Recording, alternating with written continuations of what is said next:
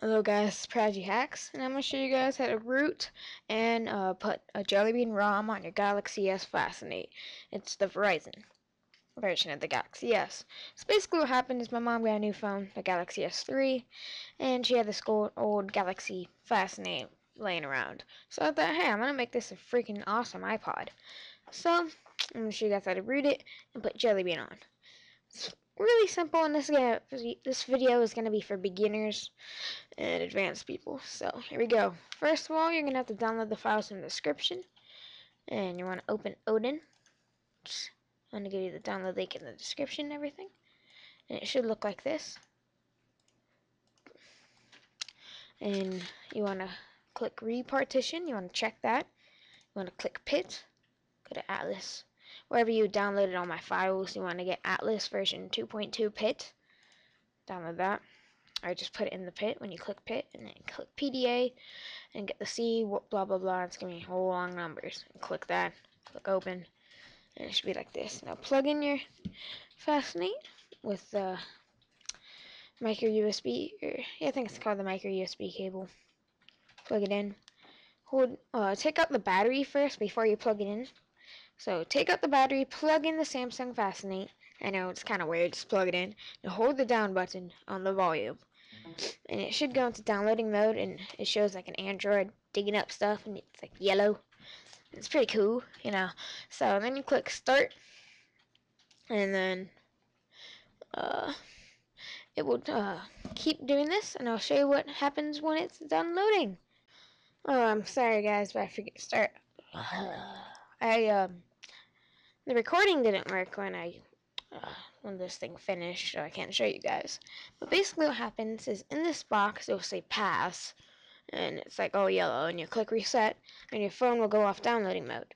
So once that's done, you put back in your battery into your phone, and you power it on, and it will do like this downloading thing. So you power on your phone,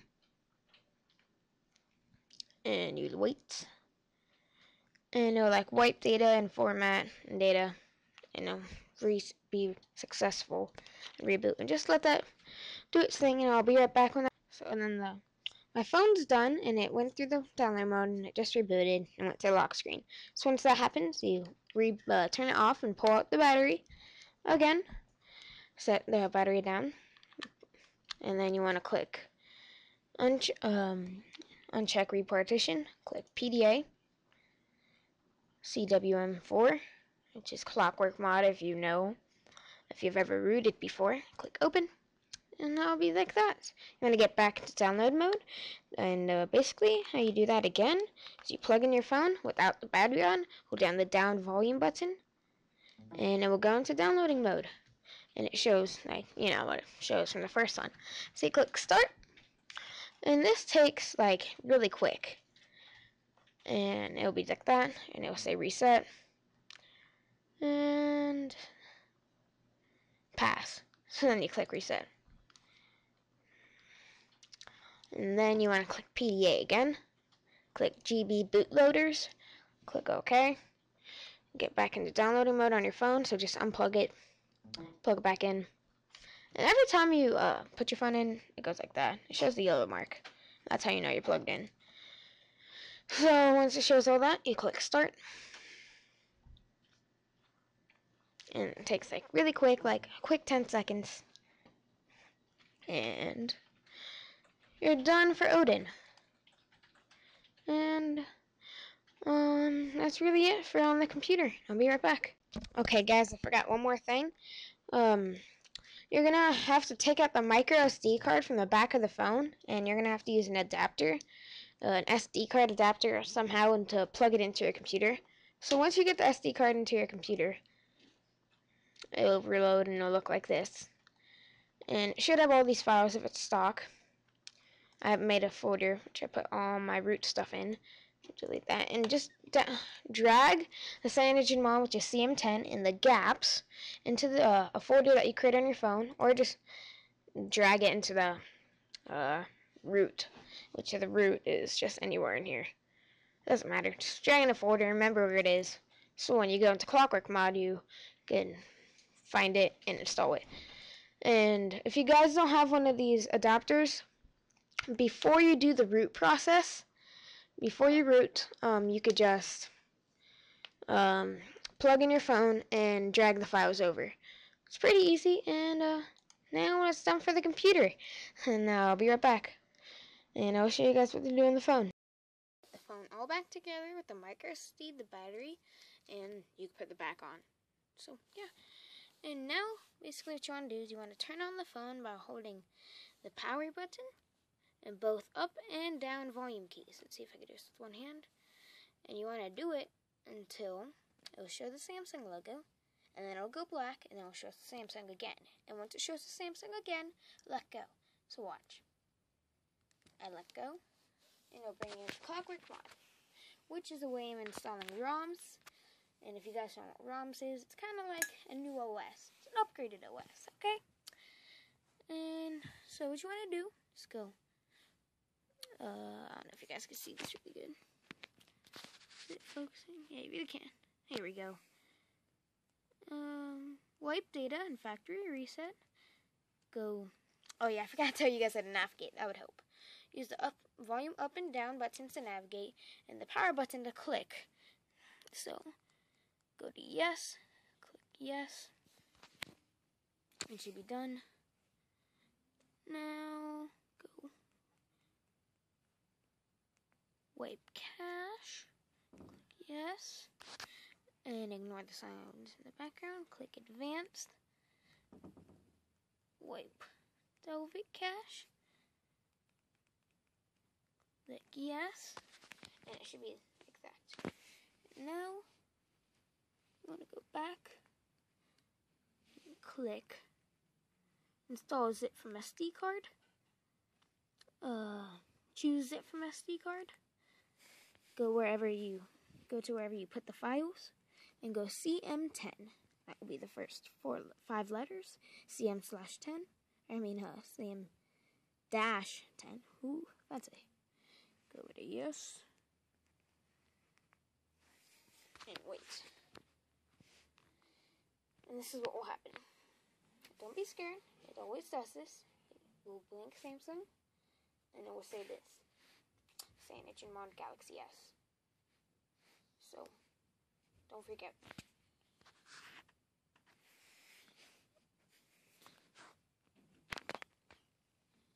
This camera really can't focus on this because it's really bright, but what you want to do, this is basically an updated version of Clockwork Mod, which wouldn't work the old one for CyanogenMod. So you want to click install zip from SD card, choose zip from SD card, go to where you located file, and download CM10 again. And this time we'll actually download it. And it'll go where the blue bar, and the blue bar shows how much it has. Yeah, focus, see? For a second. And the blue bar shows how much it has. Right now it's close, so when I'm done, I'll show you guys what to do. So when you're done, I'll go back to this screen. And then you want to choose zip from SD card again. Go to where you found it. Go to where you downloaded your files and click gaps. And download gaps. Click yes. And it should be like this. And once it's done downloading, I'll show you what to do. When gaps is done loading, you want to go back and reboot your system. This is what it's going to look like. You'll go to Samsung.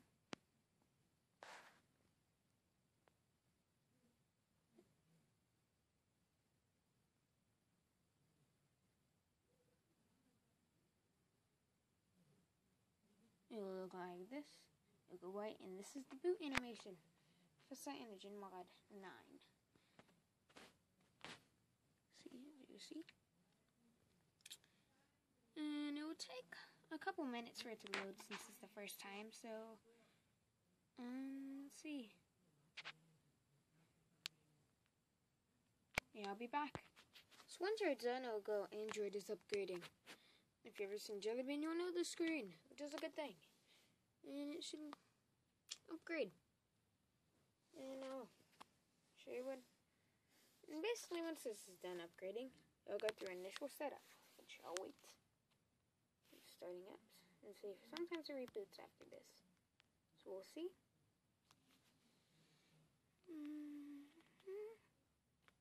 fishing boots.